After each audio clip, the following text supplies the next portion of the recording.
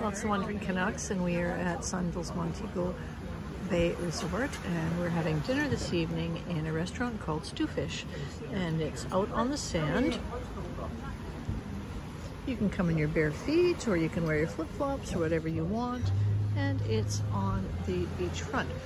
The lights in the distance coming out from behind the blue there. It looks like a small cruise ship just coming into view.